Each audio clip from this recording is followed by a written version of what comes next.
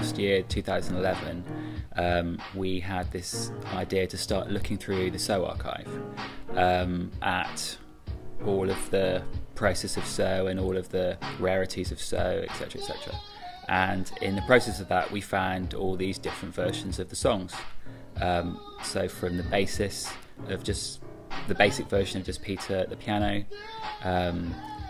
maybe sounding like he's in his kitchen, to rough demos with David Rhodes, to Tony Levin coming over for a little trip, and then different versions of songs with the band playing. And most of it was based around the cassettes from Peter, because Peter has a system where he has a ghetto blaster, and that's always on when he's working on anything, and it records the stereo out of the console. So it means that you end up with all these kind of special moments that you wouldn't normally get when you'd just be running a half-inch machine, which was the format at the time, or maybe a little digital stereo machine. So we found all these various bits. So then Peter decided to try to edit together, say, take Red Rain and take all the bits of Red Rain that we liked, that we marked, and then see if you can edit all of the bits that we'd marked, from him at the piano, to him with David Rhodes, to him with Tony, to a band session, to maybe close to the final mix, and put that all into one edit. And it was really hard, and there were lots of versions and going backs and forwards, but eventually we finally got this procedure of having the basic beginning to more of the kind of multi-track complicated end of each song. I think it's a really good journey, and you really see how things came about in certain ways between these different edits.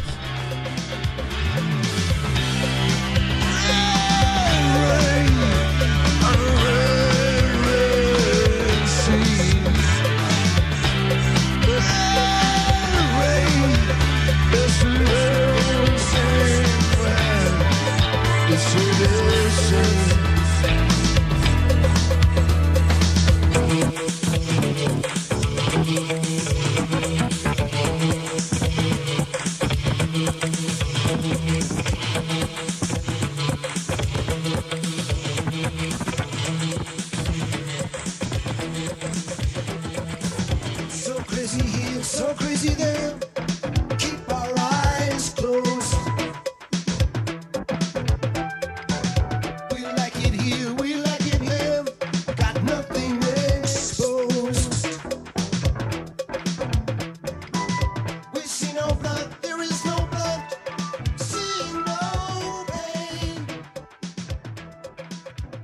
We've ended up with choosing one track for a 12-inch version called Segrada, and Segrada was a song that was recorded around the So period, which never made it. But what happens with Peter, one song can be worked on, and then the vocal melody for that song can end up somewhere else, and that's what happened with Segrada. So Peter really likes the vocal melody that's in the Segrada version, which is on the 12-inch, which is very rough, actually. It's incredibly rough. It's like very basic. The band's just turned up, and Peter's getting it all together and making it work. But it's got a vibe. It's got something going on there. The vocal melody from Segrada goes to "In Your Eyes" in the end, and so you hear that melody a little bit, a hint of it, and Peter's really attached to that melody, so he really wanted the Segrada version to go on somewhere so that fans could hear it.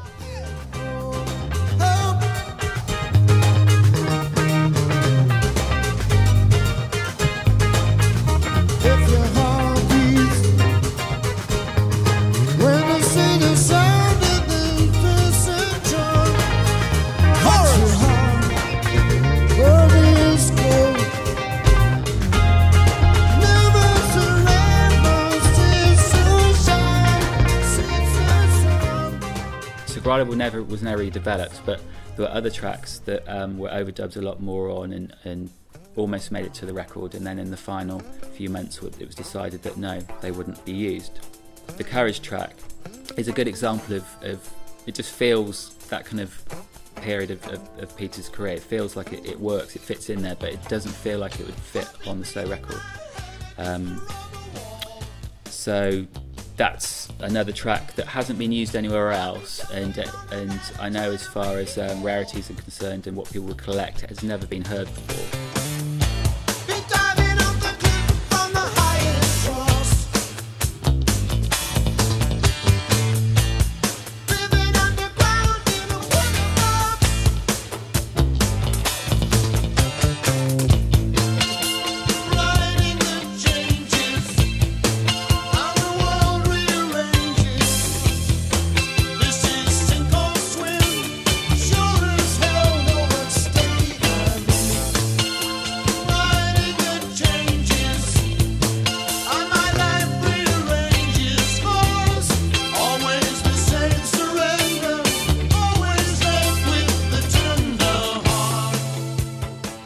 The third thing is the alternative Don't Give Up.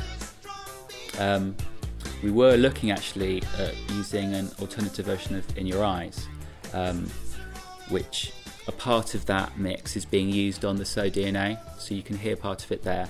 There's a particular guitar part of this verse of In Your Eyes that Peter's really in love with and wants to use again on this upcoming tour. But Don't Give Up was just feeling more emotional and it had something more appealing to it.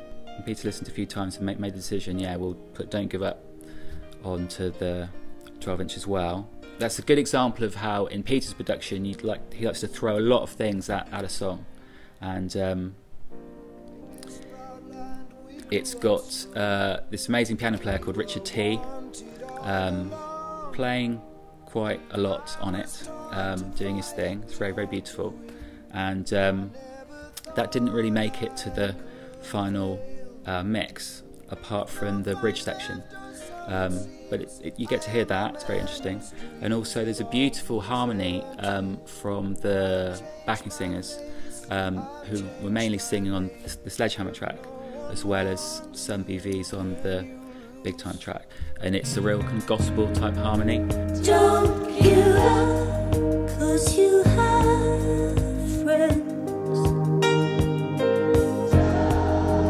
Don't give up, you're not beaten yet. Don't give up, I know you can make it good. There's some alternative Peter vocals on the end that he really likes, he's really attached to. A lot of work went into it and we're really proud of it, and really hope people get to sit down and get the journey of how these songs were created.